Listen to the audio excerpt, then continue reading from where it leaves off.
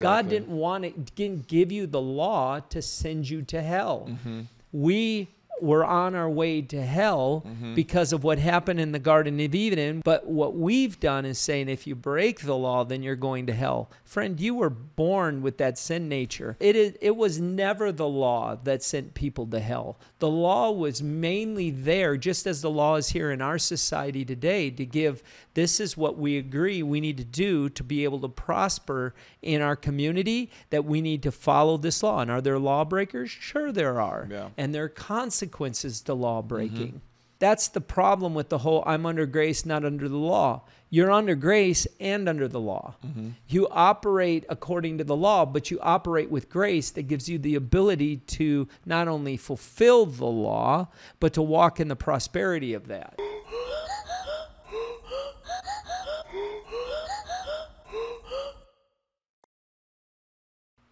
So, something happened last night. Yeah, what took place? I almost knocked out my front tooth. All you wanted for Christmas then would be your 2 front teeth, right? Yeah, I showed up early to the party. If you could see on video, I have a little brace on my mouth now. Well, why didn't you get your mouth out of the way? Yeah. Oh man, I didn't even realize what was coming for me. We were playing basketball, and I had a guy go down the lane and did a Euro step on me and ripped through with his elbow and clocked me right in my front tooth. Immediately, I put my hand to my mouth because I was like, I lost my tooth. Like, my front tooth is wiggly. Like, that's only so you only get excited when you're a kid because you get money. Right. Now I'm like, you ain't getting money. Oh my goodness, not for. Oh my goodness, it's gonna cost you money for that. Yeah, it costs you a whole lot, and so I'm like stressing out. I don't even think I talked to anybody. I just like ran out the door. And I didn't know where to go. I showed up at the ER. I'm like, this is not like a huge deal. You just ran out the door. They're all watching you, and you just take off. I was like, I don't know. I'm thinking, it hasn't fallen out yet, but do I rip it out, put it in milk? I'm like, I don't know the protocol, and I know I need to act fast. And so I just left without talking to anybody. And can you see? You look like Napoleon Dynamite just taking out. Yeah, man, my face is bleeding.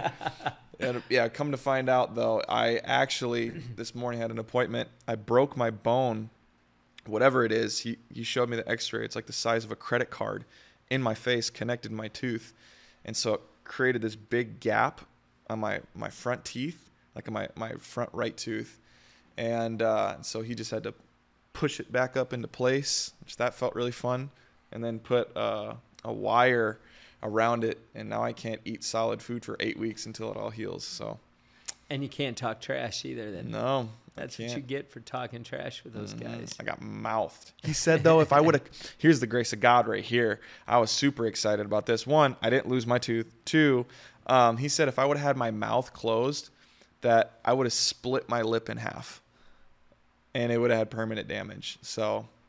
Good thing you kept your mouth open. Yeah. My mom always said I need to keep my mouth shut. But yeah, she was wrong. That was the. So what are we talking about today? We were talking about. I know like the conversation always, and a lot of times it's either with people that are just new to the faith, and they're like, their goal is to please God, and so a lot of the things in their former life, they're like, is this wrong now? Can I do this? And then there's the other heart of it where it's legalism for people that want to claim the banner of Christ, but they still want to do everything. You know, what's interesting is when somebody is an unbeliever and they come to Christ, they tend to want to get away, like something in them causes them to want to like cast off everything of that old way of living. Yeah. I think the people who struggle the most with thinking, well, I'm under grace, I'm not under the law, which is a common statement, and we're going to talk about that today a little bit, are usually people who've been brought up in the church that have been told you can't do all of these things, and they get older and they're like, well, I can do all of these things and still be saved. And it really calls out in them that the only reason they weren't doing it is because they felt like they were told, if you're going to be a Christian and go to heaven, you can't do these things. Yeah. And grace is an incredible thing because we're imperfect and we fall and we break the law. And grace says that God took our sin on the cross. Interesting, it doesn't say God took the law on the cross. God took our sin when we break the law. He took that on the cross and paid for it all so that we could have his perfection and righteousness. In Christ, it's a conflict between a lot of people. Should we abide by the law? Should we not? Well, the Bible's clear that Christ wrote the law on our hearts. He said, I didn't come to abolish the law, but to fulfill the law. And I guess when you have people who make the statement, I'm under grace, not under the law, the next question I would have is, so do you believe that grace gives you permission to be lawless? Yeah. Because we're living in a society today where Christians have said, I'm under grace, I'm not under the law, which then says I can be lawless. Yeah. And we're in a society that has become more lawless. Same thing. Where we look at people who break the law and we say, let them off the hook. They don't need to pay for the law because there's no reason. They shouldn't, and it increases lawlessness in our world today. Now, grace does not cause us to be more lawless. If we're under grace, it doesn't cause us to be lawless. It causes us to be able to fulfill the law just as Christ did. Yeah. Grace gives us the ability to fulfill the law. Yeah, grace is not a cop-out to go and continue to sin. And Paul talks about that because we're under grace. So it's like, should we sin that grace may abound? Let's just keep on sinning and keep cashing the check of grace to see when this bank account runs empty. Should we just keep doing that? And he says, by no means. And the true heart of a follower of Christ is, Jesus even says that himself, like, if you love me, you'll do it as I command you. Yeah, you'll keep my commandments. And I think people have, either they don't understand the sacrifice that was made. It's like, you ever heard of like survivor's guilt? Yeah. Oh, yeah. So there's like, it's usually like in the military, you hear about that. Like one guy from, I don't know what you call it, like a team or a squad, battalion. Platoon. Somehow he's the only one that survives and then feels this guilt, like, why me? How come I was worth, having life and my brothers weren't? Or whether a kid was survived and his siblings died in a car crash, whatever it may be. There's this expectation that I better make my life count, or if someone gave their life for me, I need to make my life count because they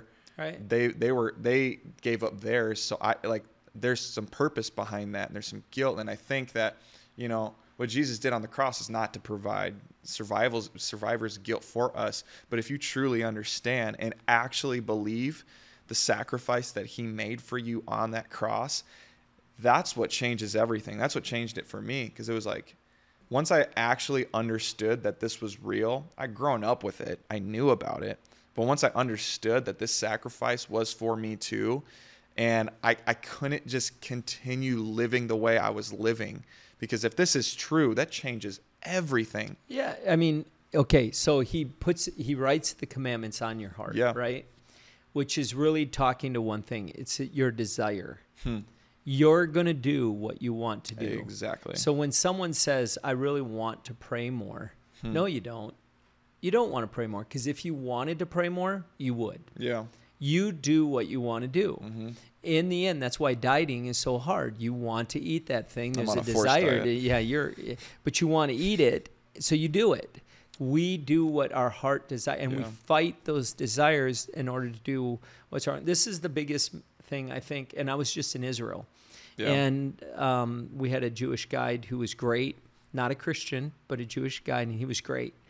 And he talked about how the Sabbath, and on the Sabbath, just so that they don't break the Sabbath, they make the rules, they have laws in Israel on the Sabbath that you can't even push the elevator button because you'd be breaking the Sabbath. So when you go in, they have what's called Sabbath elevators, where you wait, the door opens, you walk into the elevator, and then it stops at every floor so that you don't have to push a button, because that would be breaking the Sabbath. And I brought that up to him, and he says, well, okay, it seems extreme, but if we go extreme, then we know we won't be at risk of breaking the actual law. And the thing I really begin to realize is there are a lot of people who believe we were created to keep the law. Like we were created for the law. Yeah. And Jesus was telling them something totally different. He was saying the law was really created for you. So there's over 600 laws that were in the Old Testament. And there are people saying, so you're saying we can't eat this kind of food, or we got to wash our hands in this manner, or we got to do. No, see, that's the thing that I think humans do. God told them, hey, you're going into the wilderness. It might be a good idea to wash your hands. Yeah. They had no idea about germs. They had no idea that we didn't understand that until the 19th century, what germs were. So if that's the case, he's basically giving them a law that they keep to protect them. The law was for them. Now we know what germs are. We understand why we wash our hands. And if you do or you don't, the effect it may or may not have in our life is neither here nor there. But we understand why we would wash our hands. So there are laws in the Bible. The laws weren't there that we have to be stringent in keeping every single law. The laws were there for us in order to have a life that could prosper. I've said this many times. Well, I'm under grace. I'm not under the law. And so you go out, you get mad at someone, you kill them. The cop comes to your house and the cop says, okay, you're going to prison. Oh, no, sir, you don't understand. I've invited Christ in my life. I'm under grace. I'm not under the law. I know that in any normal situation, you would want to put me in prison for murder. But in this situation, I'm under grace. I'm able to be lawless. There are laws. You're going to prison. Yep. And your life's not going to be as great as it would be outside of prison as it is when you're in. So you have to recognize the fact that when we came to Christ, he gave us grace, unmerited favor, but he also says, I'm going to write that on your heart and give you the ability to fulfill the law in your life.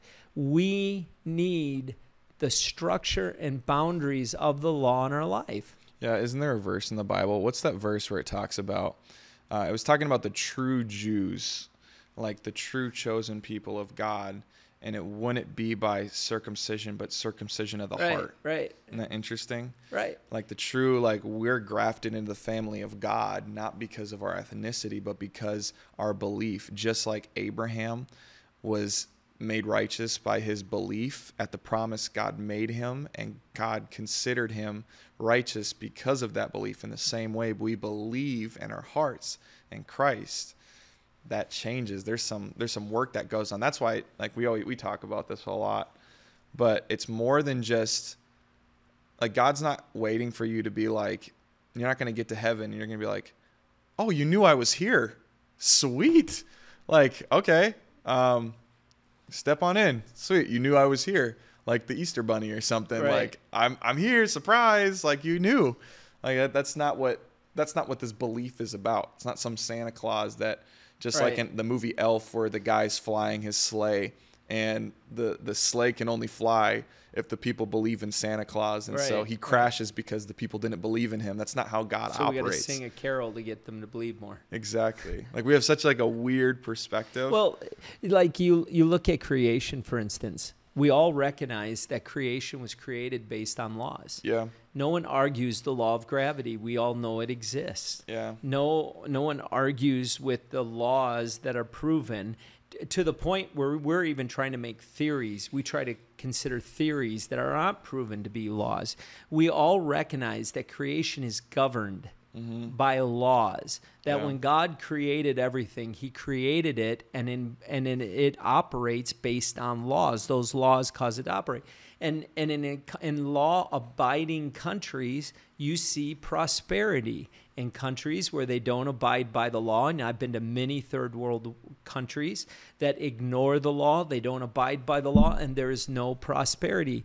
Then when we come to the laws of our own life, we think, oh, praise God, Jesus has set me free from any laws. I don't need to fulfill them. I can do all of these things, and I can go to heaven because of grace. And yeah, I agree that the Bible says, Paul says, who's bewitched you? Sure, we fall. But the reality is that if you don't allow the laws that God has given, it's like God didn't create the laws to keep you out of heaven. God gave you the laws to have prosperity on earth. And this is another interesting thing. You know, God wasn't the one that initially gave the laws. The people of Israel asked for the laws. That is true. They asked, what is it? They wanted direction. They asked for God to give them to them. And God did not give Adam and Eve laws. No. He wanted relationship with them. But they wanted, what do we need to do to follow God? And God said, really, just follow me. I want to be your God. You be my people. But people didn't know what it was to be a follower of God. And so he said, this is who we are. This is our culture. This is our identity.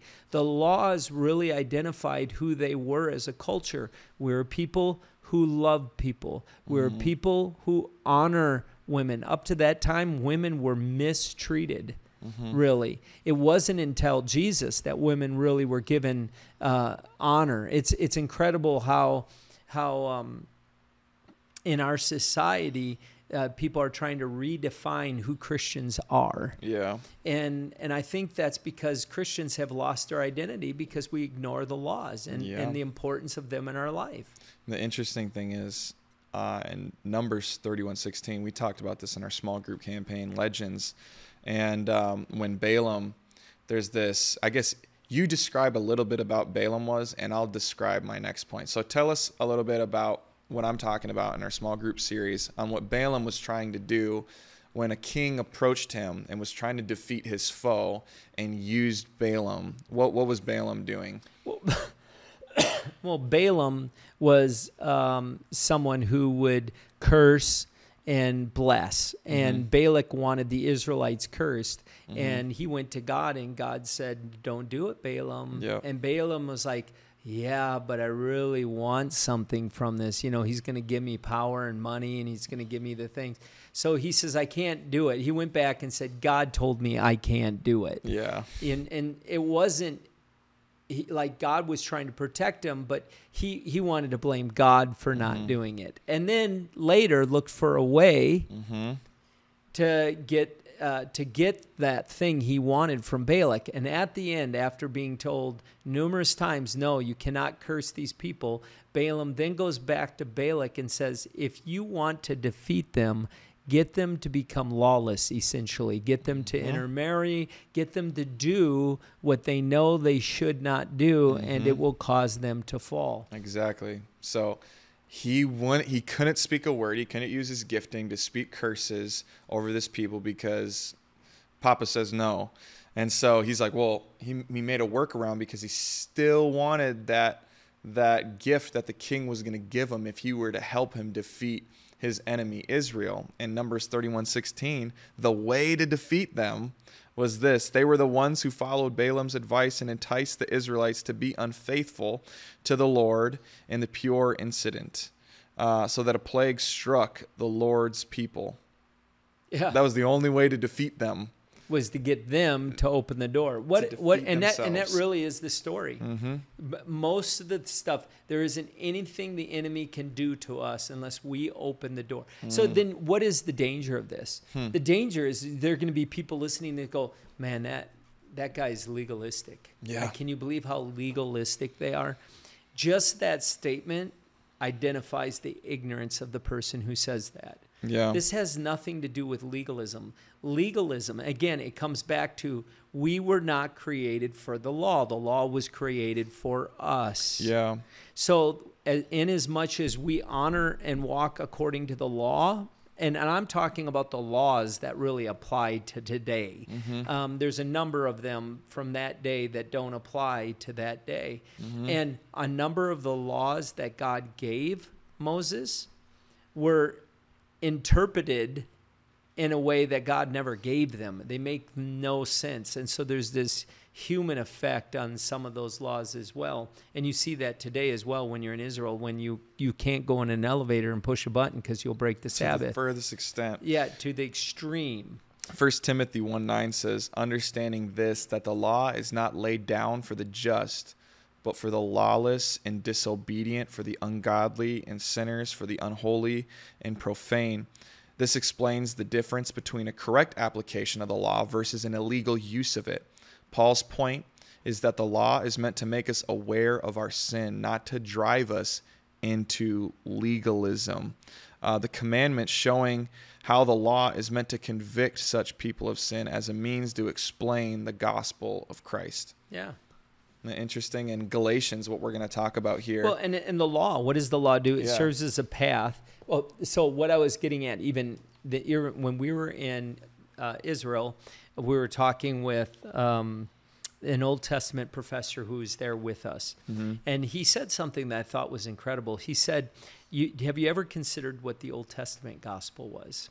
This is interesting. And it's powerful because we always read the Old Testament through the lens of Jesus Christ, through the lens of the gospel.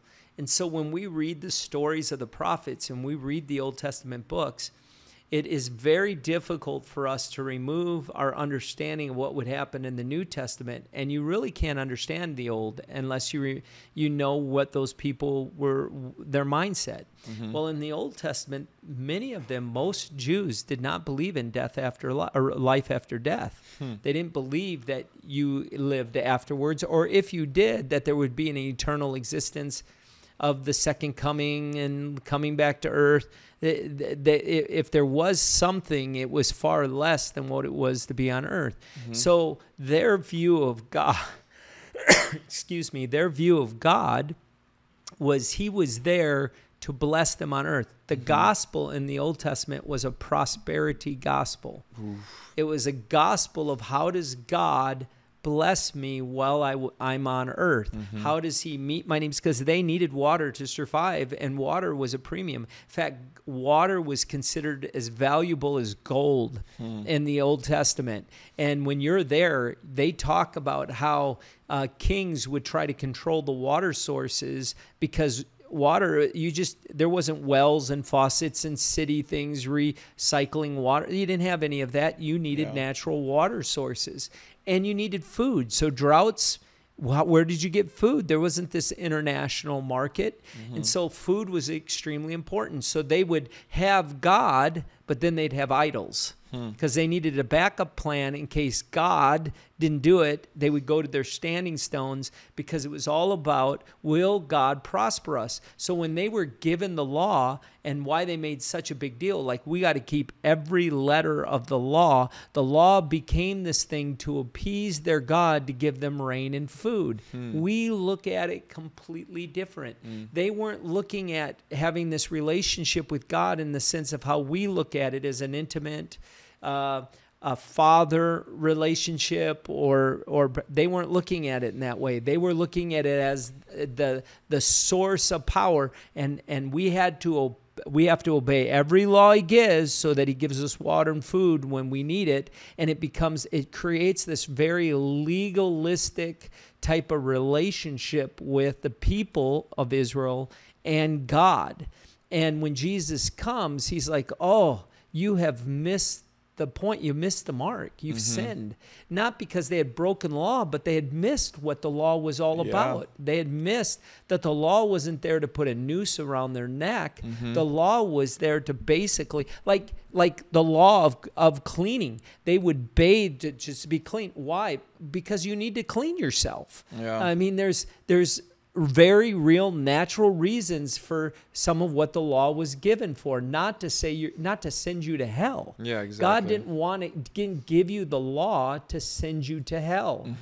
We we're on our way to hell because of what happened in the Garden of Eden when we unplugged from the tree of life and we plugged into the knowledge. Way before the law, people were going to Sheol. Oh, yeah. Way before the law, they were going. But what we've done is saying if you break the law, then you're going to hell. Friend, you were born breaking you were born with that sin nature. So it was never the law that sent people to hell. The law was mainly there, just as the law is here in our society today, to give, this is what we agree we need to do to be able to prosper in our community, that we need to follow this law. And are there lawbreakers? Sure there are. Yeah. And there are consequences to law breaking. That's the problem with the whole I'm under grace, not under the law. You're under grace and under the law.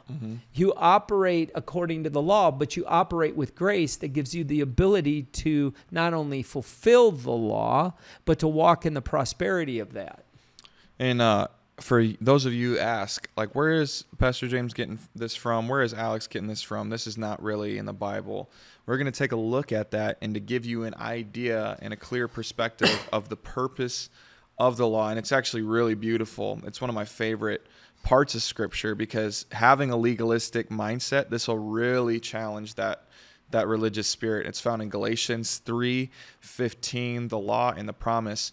To give a human example, brothers, even with a man-made covenant, no one annuls it or adds to it once it has been ratified. So explain that from being a former lawyer. What does that mean?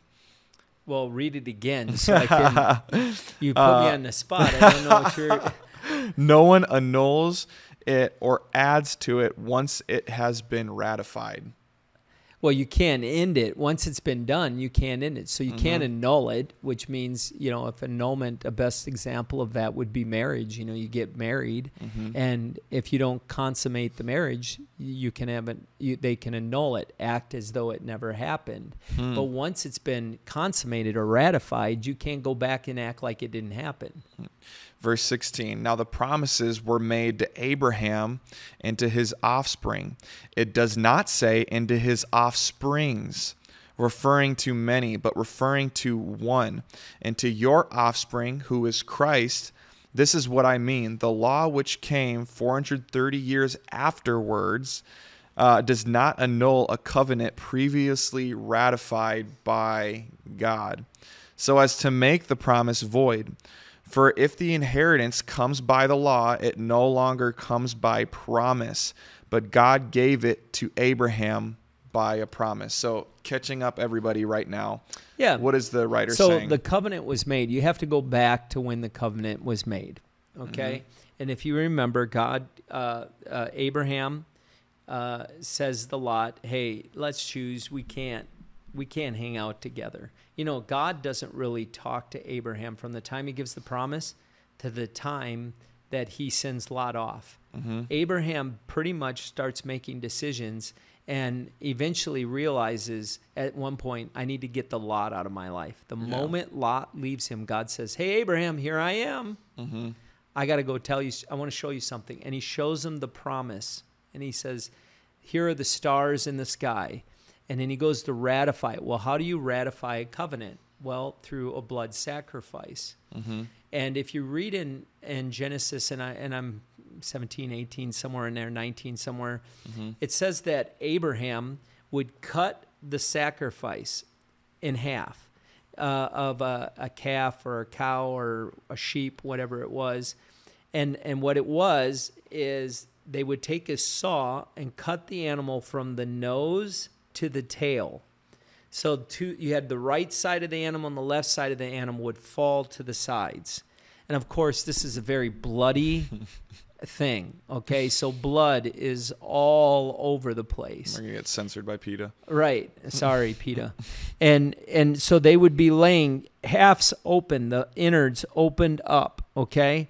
And then if you were going to make a covenant with someone, you would walk like an infinity through them. So you would hold hands, you would walk through the inner side, and you would walk around in the figure 8 or the infinity symbol, and you'd walk around, I think it was 3 times through that, and what you were doing is ratifying the covenant at that point in time.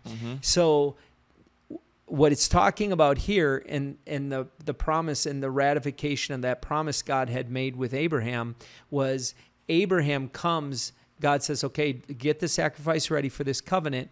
And here's the interesting thing. There was a fire pot and a lamp. Okay?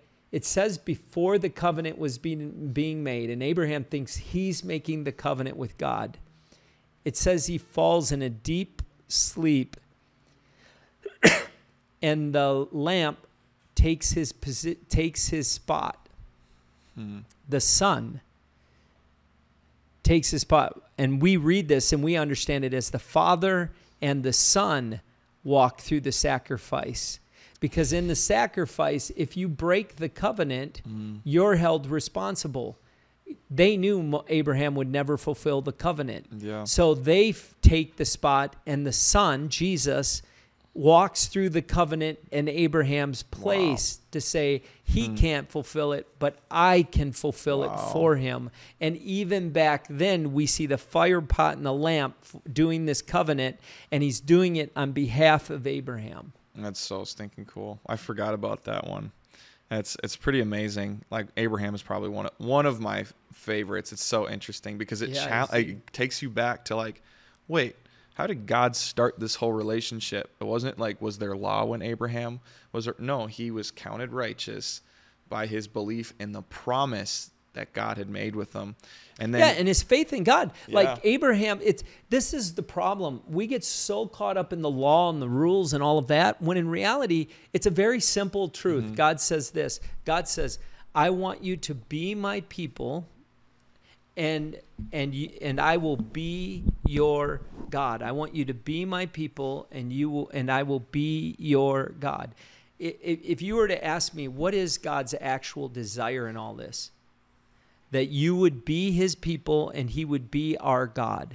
That there would be a relationship where what we have with him, that we say, I completely depend on God. I'm in relationship with God. Not, I don't drink, I don't smoke, I don't chew, and I don't date girls who do it. I don't follow the rules. Now, does that happen? Only because of my relationship with God. He changes the desires of my heart, and it's out of that relationship that my decisions and desires change. Yeah. Like, they happen just as an outgrowth of that. So I'm not saying I got to be a better Christian, so tell me what the law is so I can pursue the law and do what the law says, because I got to do the law, because I got to prove to God that I love him because I'm doing the law. No, as I love him, I go to him, and then he works the law into my heart. He writes them on my heart. And this is the explanation of the law. So we just showed you a little bit of context and gave you history and what Paul is talking about here. And then we'll go into verse 19. And the question starts with, why then the law? It was added because of our transgressions, until the offspring should come to whom the promise has been made. Where that saying is right here. It says, the question then arises, if the law has no impact on God's plan rooted in his promise, why was the law ever given? So why even the law? Because of transgressions might mean to provide a sacrificial system to deal with temporarily with transgressions, to teach people more clearly what God requires and thereby restrain transgressions, to show that transgressions violated an explicit written law, or to reveal people's sinfulness and need of a Savior.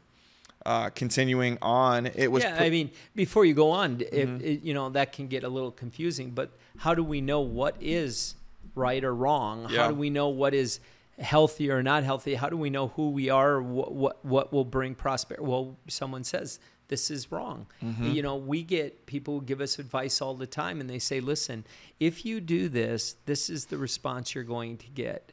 So... this is, again, he's talking to those in the Old Testament that do not have access to Christ. Why are you telling me that we're wrong? What is it that saying, well, this is what God says is how we are to live and to walk. And if you break those things, then you recognize that you need the sacrifice of Christ in your life to help you fulfill the law.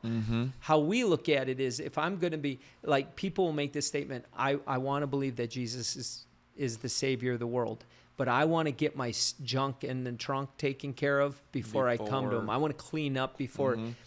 That's the problem and that's what he was saying. The promise is not something that you work for. It's something that's given. It's a gift. Yeah.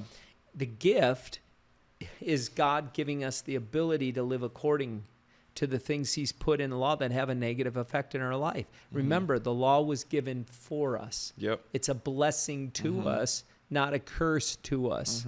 It becomes a curse when you feel you have to live by it in order to appease a God who loves you. Exactly.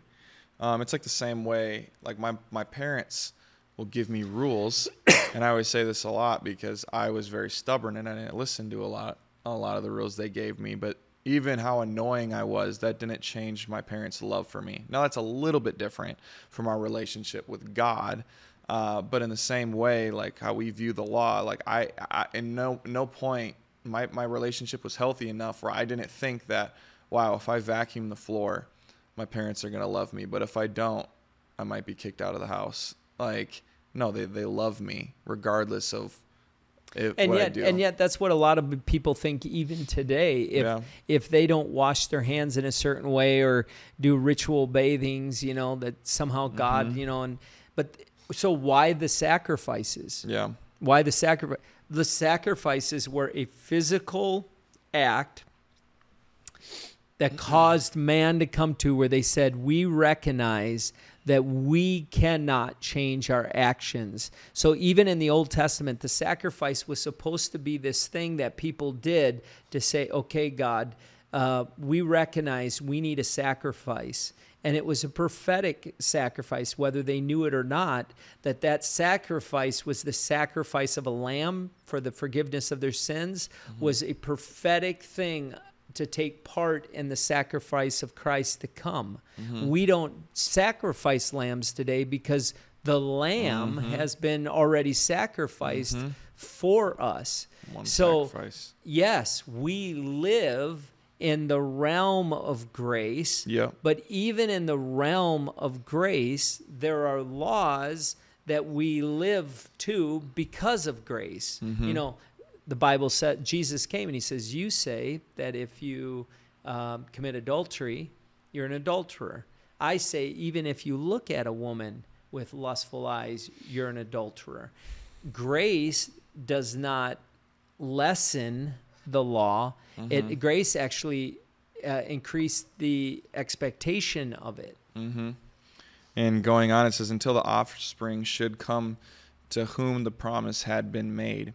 And it was put in place through angels by an intermediary. Now an intermediary implies more than one, but God is one. Is the law then contrary to the promises of God? Certainly not. For if a law had been given that could give life, then righteousness would indeed be by the law.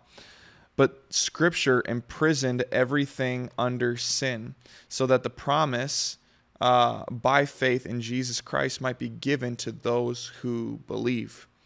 Now before faith came, we were held captive under the law, imprisoned until the coming faith would be revealed. So then the law was our guardian until Christ came, in order that we might be justified through faith. And other translations talk about that our guardian, just like how we're raised by our parents, and then there's independence that happen until we can operate on our own. The law was similar to that, to put us in the way of Christ. But now that faith has come, we are no longer under a guardian. For in Christ Jesus, you are all sons of God through faith.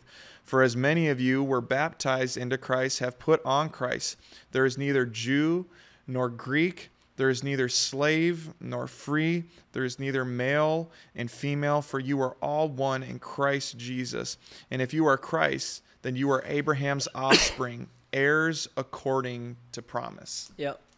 So very practically, simply put, how are you saved? Through the gift of the sacrifice of Christ.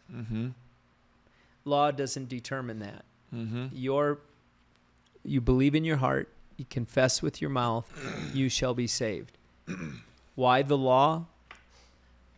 We have a place in heaven, no matter whether you break the law or not. When you come into relationship with Christ, whether you break the law or not, You have a relationship with Christ, whether you break the law or not. You have a relationship. I'm saying this many times because I don't want it mistaken. We're saved because Christ gave us away and he gave us his righteousness. Mm-hmm. Okay? But the law, when it works for you as a believer in Christ, you now look at the law as not the thing that separates you from God. You look at as the law as that which God gave us, and where it applies in our life, where it can bring prosperity in our life when we follow law. Like, you'll prosper if you don't kill people. Yeah. You'll prosper if you don't cheat on your wife. You're going to prosper if you don't lie. You're going to prosper if you're not coveting. You'll prosper if you're not a glutton. There are things, if you say, well, I'm saved even though I do those things. Sure. Because of the sacrifice of Christ, he paid for that. But there's another level here of on earth, and the relationship with Christ causes us to literally fulfill the law. You know, it just popped into my brain. It was the story of the rich man that came to Jesus. And he comes to Jesus, and what does he say? He says that, I fulfilled the law. Like, he was a righteous man. He's going down the list of everything he did. And I've always wondered why Jesus asked him this question, because this command that Jesus gave wasn't to all of us, but he said it to him because he claimed to have the whole law down. And God just put this in my brain like right now. So if it's heretical, like, you'll let me know. Sure. But the funny thing is, what are the two laws summed up as? Love your God with all your heart, soul, strength, and mind. Love your neighbor as yourself, right? Right. Jesus, when he showed up on the scene, was very different, came into a really different culture, and like what we talked about, how the Israelites thought they could reach God. So this rich man comes to Jesus and says, hey, like, I've done all these things, wants to follow him. And what does Jesus tell him? Sell everything you have, give it to the poor. Mm-hmm. And what did he do? He couldn't do it. Yeah. There was something that took the place of God in his heart.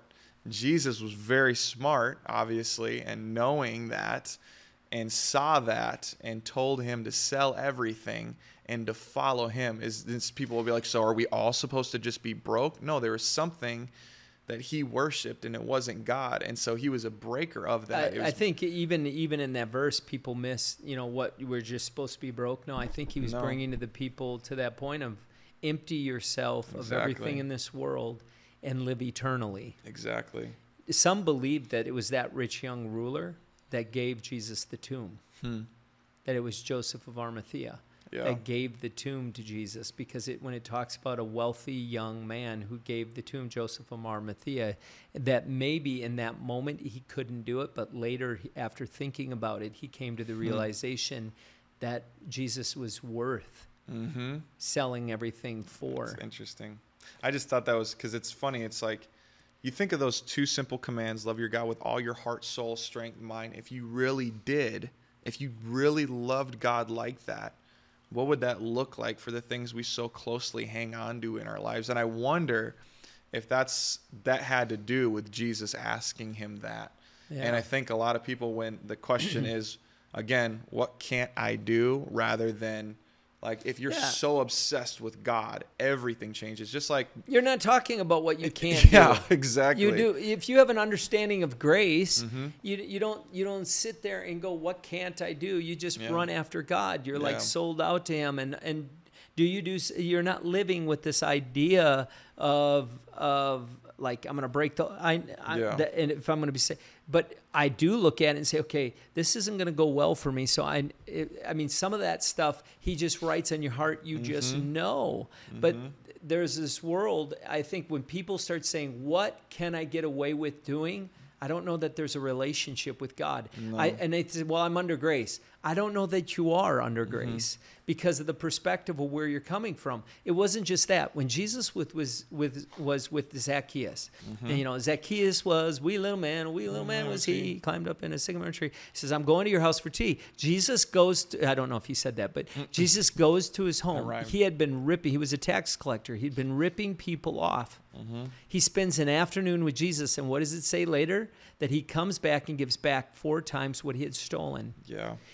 Something happened in that afternoon with Jesus that completely changed the way he lived his life afterwards. It wasn't so he'd follow the law and he had a great teaching on the law. He met Jesus. Mary of Magdalene, who is probably a prostitute beforehand, meets Jesus, becomes a follower of Christ, and then takes a year's salary and then anoints his body before he's dead, not knowing that she was anointing his body, dumps a whole bottle of perfume, a year's wage on him. What caused her to do that? What caused the people to give their life, to be martyred for Jesus if he wasn't resurrected? And we believe he was resurrected. And they died for this man named Jesus. All of the disciples, except for John, were martyrs. What caused them? What changed their life? It wasn't living for the law. It wasn't about the law. And I think we got to put the law in perspective. One, that we're not lawless. We're not a lawless people. And when you make the statement, I'm under grace, not under the law, what you're essentially saying is I'm lawless. Yeah. No, that's not true. We're under grace, enabled by the Holy Spirit to live with the law, to live in a life in accordance with it, because it doesn't condemn us. I'm not ashamed when I break it, because grace has given me the ability to move past it. It's given me the mercy to move past it, because Christ took it all on my future sins. And we just get caught up into it and it becomes so confusing, and we overthink it. And that's exactly what the enemy wants to do. Yeah. The law is not evil in itself, and that's what the Bible talks about. But sin that lives within us, the invisible sin that we don't see when the law was there, sin sought to take advantage of us and to bring about death in rebellion to the law that had been set in place.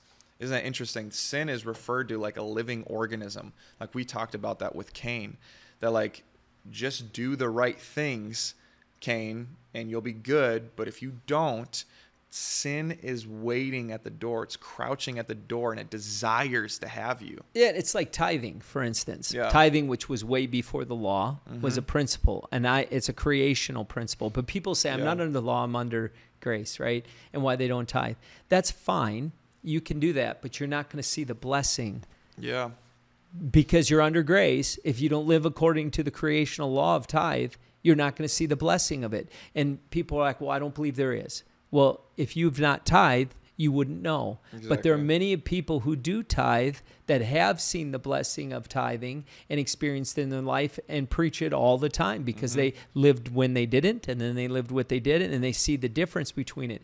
They're not under the law, but because they live according to it, they're able to. They make decisions knowing I'm saved. I'm going to heaven. Not because I lived by according to law, but because of grace. But I've also understand that there's blessing in what God gave mankind. And there's the cleansing, and then there's the thou shalt not kills. And it's interesting, those same people that say I don't live under law, do you not agree with the 10 Commandments? Yeah. Do you not agree with the law? Like, what law of God do you think is bad for you? And we talked about this, where a person says, well, I'm under grace, I don't need to go to church. How many people do you know that don't go to church that are succeeding in their walk with Christ? Yeah. Not many. In fact, if they're being honest, very few of them. And church can appear, I know, in many different ways. But Christ is the one who created the church. Yeah. Christ established the church. I didn't establish the church. Christ did. And it's not a matter, well, I've been in bad church situations. Well, find a good one. Yeah. You've been in a lot of bad restaurants. You didn't stop searching for good ones. You find a place where you get with a group of brothers and sisters in Christ that cause you to grow, that you can be discipled and you can grow in, and then this becomes more life-giving. Yeah. I think people, and we're kind of coming to a close, when people, I've heard it said that the way people look at God is like Jesus is the one that just came and rescued with us and is like like my dad's going to be really angry, like, but it's okay. I'm going to go and like sneakily like provide a way out. And it's like, you ever seen like those shows like where there's the good cop and the bad cop technique where God comes in. He's like, these people stink. I hate their guts. Oh, I just can't like, and he's saying all these threats and you're like sitting there like under the light being like interrogated and you're like in fear of God. And then he goes out of the room and then Jesus comes in. He's like, I'm so sorry. Like, do you need a drink or anything? Like, should I go get you a water? Can I get, and then the person being interrogated is like crying. It's like, he's so scary. Like I just, and they think that's how God operates. But if you look like what we talked about in the very beginning, this promise that was established, and even before that, when we walked with God and our true purpose was to have a relationship with him, why would he create us if he didn't want, the goal, if he just wanted us to be like an animal or anything, he would have not given us his own spirit to be able to commune with us. Yeah, I mean, if God is trying to keep you out of his clean heaven, yeah, why would he send his son to die on a cross? Exactly. Why would he go lower than the angels to go die in a God? For God so loved the world. That's the God we serve. For God so loved the world. He's not this vindictive God. He's created us. Yeah. God, if he's the creator, and I believe he is, created you and I, everyone that is listening, he created you. For you to enjoy him and for him to enjoy you. Yeah.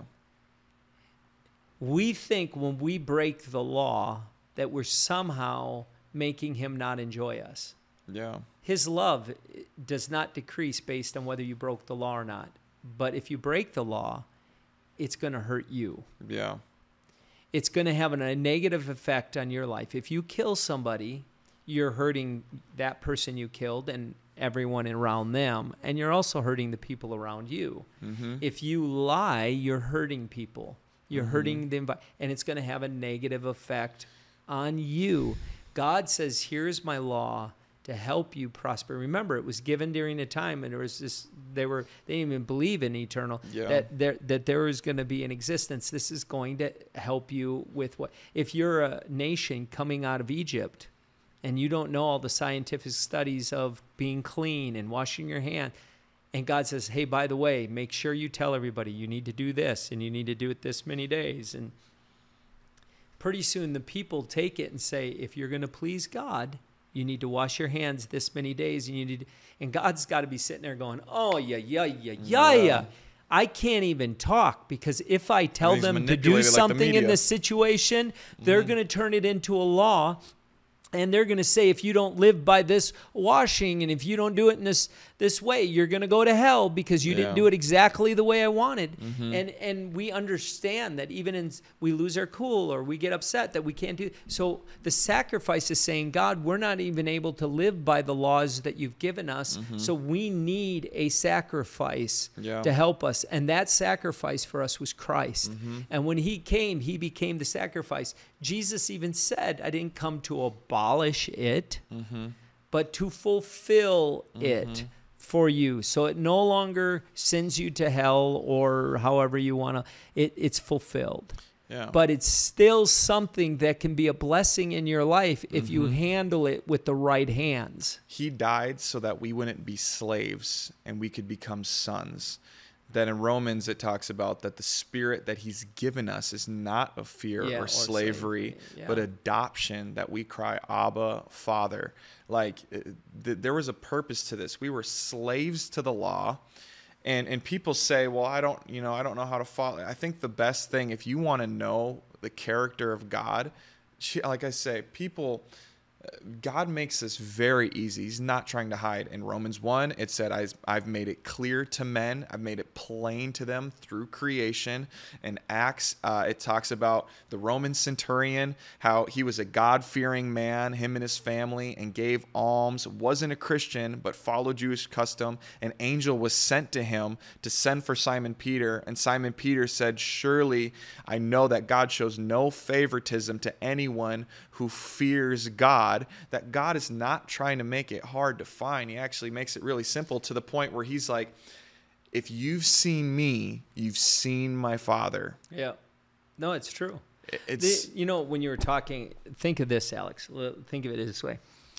The person who says, all you Christians, you got all your rules and laws and all those things you think you should follow to have to serve your God that gets angry with you when you do those things he tells you not to do, and he gets angry with you, and you're following this magic thing in the sky. Okay, for that person that's listening right now, let me ask you this question. Which one of the laws that you say you know, if it was done against you, would you have a problem with? So if I lied to you, are you like, why do we got a problem with you lying to me? If I kill you, are you sitting there going, so God has told me that I should honor these laws, right? Which one of those laws are you okay with, for me doing to you? You say, well, I shouldn't be condemned for lying to people or killing people or cheating on your wife or coveting or all of those things. That shouldn't be a problem. Yeah. See, that's the problem. We love to isolate our arguments, and they make no sense. They make no sense. God was like, if you're going to get along with people, these are the laws you need to follow. Exactly. And he says, I exist, and I am your God, and this is how we exist in relationship. I'm going to tell us how we can have a good relationship. So don't put any other gods before us. Let me be the God, and I'll provide for you, and you will be more provided for than anyone else. You won't ever have to worry. You will never starve. You'll never beg for bread, it says. Yeah. The point is not to and this is the heart of a person that's got a rocky relationship with God is that he died so then I could continue to live in my sin. But we have moved out of our sin sovereign nation that we once lived in to be dead to ourselves and alive in Christ, that when you were baptized in his death, you were raised to life and made alive in him.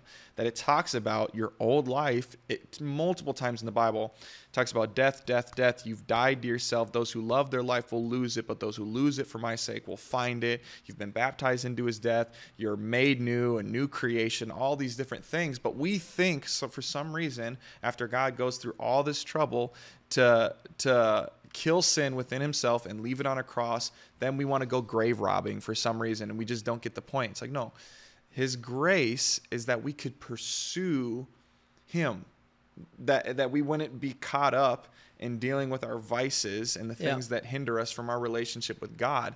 But all of it can be summed up with what we talked about earlier. Love your God with all your heart and love your neighbor as yourself. Very, very simple. Very simple. And grace did not set you free to live a lawless life. Exactly. It's just not what it is. No. Why would God give us a law and say this is for your best interest, and then send his son to die on a cross for you not to live for your best interest? There's no logic in it. Yeah. So you had asked me before, you'd said, there's somebody who's in homosexuality, and he said he was a Christian. You said, is that even possible for him to be a Christian? Absolutely. Absolutely. But does it mean he's going to be blessed by the decision he made if it's against what God says is his plan and order and law of creation? No. No, God does not bless lawless behavior. Period. Yeah. Nowhere in the Bible will you see it say God blesses lawless behavior, but it also says grace is sufficient to save our soul for eternity. So it's pretty simple. I think we overthink it. Excuse me. I think we overthink it. But God, God has to keep it simple. so that the simplest person on the planet understands it. Yeah. It can't be over anyone's head. Yeah. And I think there's a lot of men, like the Jewish that took what God said and they overthought it and they put nooses.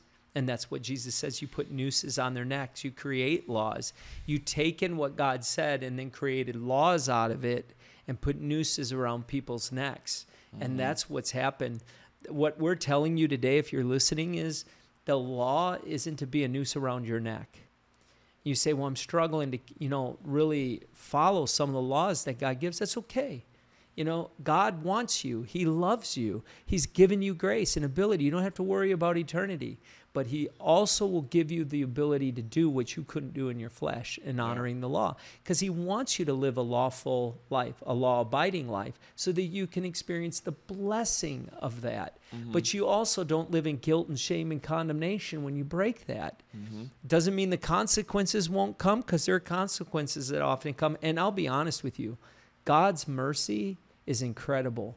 There are many times where I've broken the law and God has given me mercy. Isn't that true? You're speeding down the road and some cop pulls you over and says, you've been speeding, but he had mercy on you and he said, just don't do it anymore. And you go, okay. And God gives us mercy. But you have to understand that mercy is great and it lets us free and walk free. But if what we're doing is hurting us and other people around us, there's a point where God says, my mercy for you is to let you walk through the consequence. So there are many times you're going to experience the mercy when you break the law. And you can live with peace, knowing God's sacrifice, the sacrifice of Christ was enough. But you have to also understand the law is necessary. I would hate for creation to say, I'm under grace, not under the law. Our world would fall apart. Exactly. Because all of the natural laws, the laws of nature, hold things in order. When those laws change, everything goes crazy and chaotic. And the reason you feel the uncertainty, the sense of like in our society that people will say, you just feel this uncertain, this unsettledness, this craziness all around it. The reason you feel that is because of lawlessness. Mm-hmm. Because people have shunned the laws of even our land. And when we don't have laws, when a land doesn't have laws, then people start to fear, they get uncertain and unsettled. And as much as whether you like it or not, we like our laws. Yep. It keeps order and structure.